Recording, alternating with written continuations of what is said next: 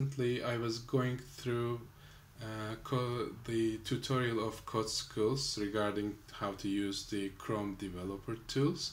And while I was at the point of memory leaks and how to figure out memory leaks, how to take heap snapshots and how to compare them, I I thought that it was going too fast, and the tutorial was kind of sweeping a bunch of concepts under the rug. And it makes sense because memory profiling is much complex and much harder than you can teach in a single tutorial. And here I just wanted to dive into a little deeper and how we to show how we can actually detect a problem in our code and to pinpoint the location of the leak, and then do kind of some kind of analysis on the code uh, to figure out how we can solve it basically. And I will go through the same challenge.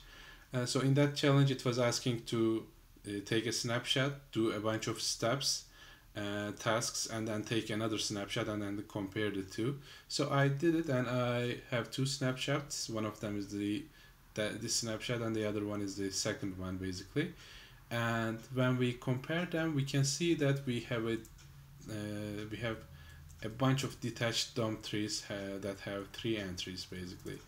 So when it comes to memory leaks, most of the time, especially if you are creating a single page web applications, I can say as a rule of thumb, 90% of the times it would be something related to a detached DOM tree or detached DOM node or something related to DOM. There are rare cases that you might be leaking a container object or collection object like a LRU cache or some other means of storage. Even the local storage may leak, but these are kind of rare, and they are kind of easier to control. On the other hand, DOM node related memory leaks might be relatively harder to find out because there are a bunch of things that might cause it. One of them might be a closure that might be scoping over the DOM node, which is making it harder to be reclaimed, or there might be kind of a some kind of a DOM cache, like you are caching a bunch of elements to be reused later, but you are not kind of managing your element cache basically. Uh, so jQuery's, for instance, the jQuery has a dollar dot cache. Let's see, cache collection, which people do not investigate too much, but jQuery, some of the causes of the jQuery related memory leaks are due to this cache, dollar dot cache being kind of registered over and over again, and because you are not unlistening events or removing event listeners, the cache now being not cleared kind of. And one other thing might be a, another an event listener basically that's or kind of a publisher subscriber pattern that's kind of closing over your element and being your element not able to get reclaimed. So this example is kind of one of those conditions, and it is a fairly representative example. You can start from that one and go to similar ones and help yourself basically. So to figure out what item is leaking, when you click on this DOM tree, you can see down here a bunch of retainers. And let's see. Uh, and the deeper you go down in the retainment tree, the more abstract the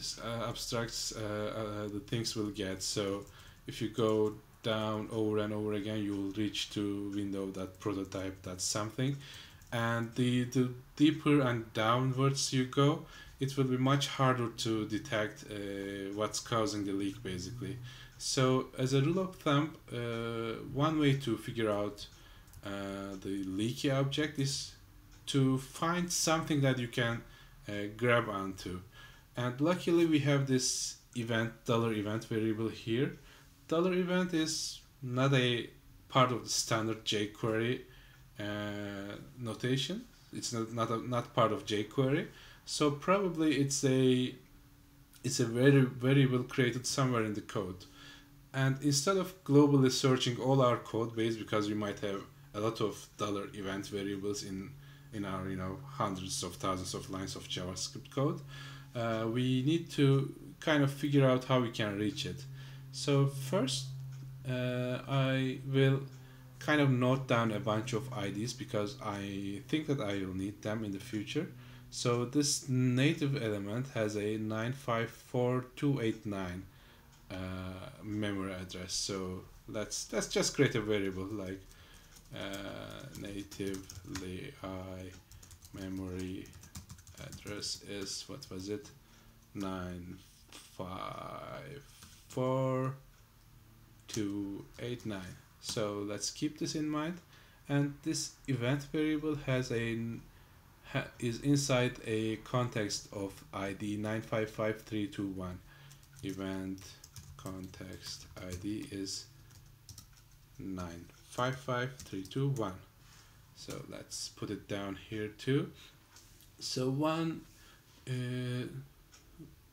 thing about those at numbers is they refer to memory addresses. So from the memory standpoint, that address refers to our whatever object is inside that address. Basically, they serve as pointers to a more technical meaning.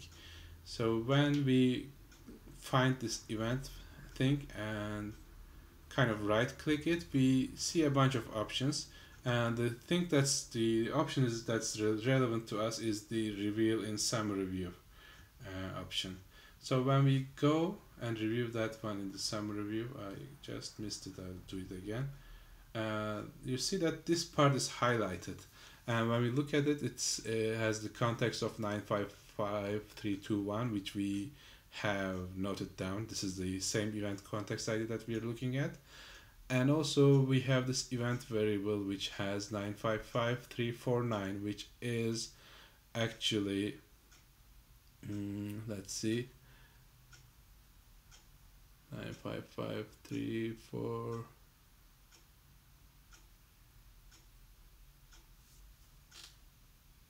Yeah, 955349 is the event variable, and the list item is 954289, which we have noted down here.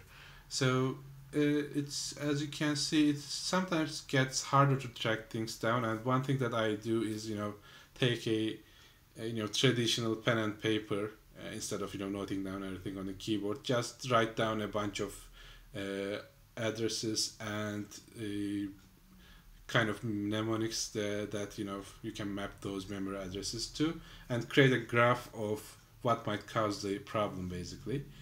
The thing is, we now found this event variable, and the event variable lives inside a context which is currently called as system/context at 955321, which doesn't make too much sense to a programmer, because it's the memory view of things.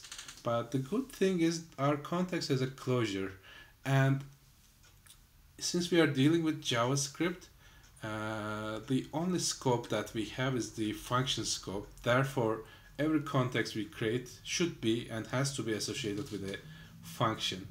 And luckily, our function here has a bunch of information that we can analyze. First of all, it's not minified. Sometimes when you investigate those functions, you get a minified representation, and you need to figure out a way to unminify it and kind of deal with it. And the other thing is, it is bound to window.calendar.displayDate, so we can externally call it. Sometimes sometimes those kind of functions are inside private scopes that you don't have external access to, so you have to figure a way out of it. However, luckily we are not in that situation. So if we go here and check window.calendar.displayDate, we can see that we have a lovely little function here, and I just copied it over here to to make it a little more easier to analyze, and added a bunch of syntax highlighting. Actually, my editor added, I didn't do. Anyway, so what this function does is, aside from the parts that are not causing the leak, it is creating an events object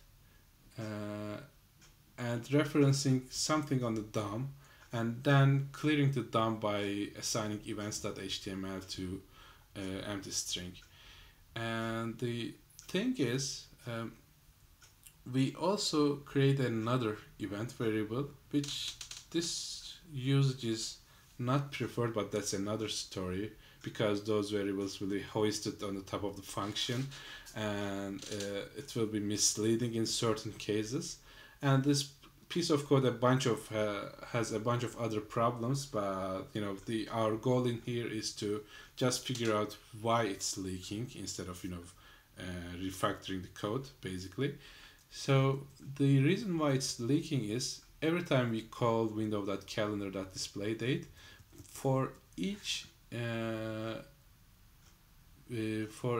item in the days events, which we get from a JSON object, we kind of assign an event listener, and this event listener closes over our event object that we created right here.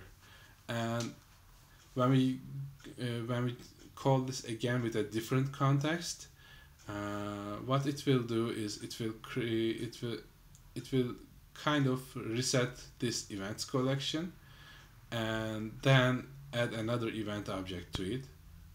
But the problem is we already have created a former event listener when we call it beforehand. So when we redo it, basically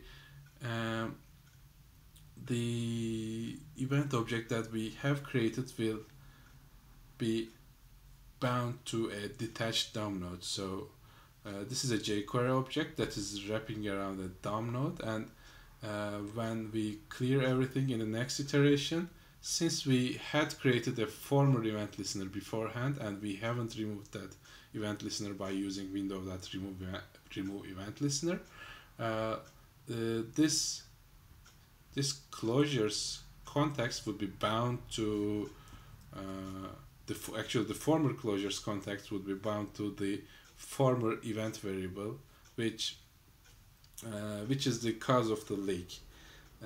So in summary, we kind of figured out what's in the code that's causing the leak, and from this point on we can take actions to remove the leak basically. But that's more kind of a refactoring topic, and honestly this code needs much more than just figuring out how to get rid of the leak. I would do a rewrite on this code because it's incorrect in so many levels, and I'll just leave it as a thought process or thought exercise for whoever is listening to this video. So to sum up, what we did is we did some actions. Before that we took a snapshot, and after completing a bunch of actions we took another snapshot. Then we went to the comparison view, where we found out a bunch of detached DOM nodes, and from those detached DOM nodes we found an object that we can stick onto, and then we said to reveal it in the Finder. And when we revealed it in the Finder, we found that it is bound to a closure, and which was the code that we were able to isolate thanks to the Google team and the Google Chrome developer tools that helped us figure out what's going on. And it was really easy to find out this event variable from that point on. And then thinking about how this function works and how this leak might happen, we verified that this event variable was leaking, and from that point on we were able to fix one leak and then do the test and ensure that our fix has solved our memory leakage issue. And that was all for now. Hope it was useful.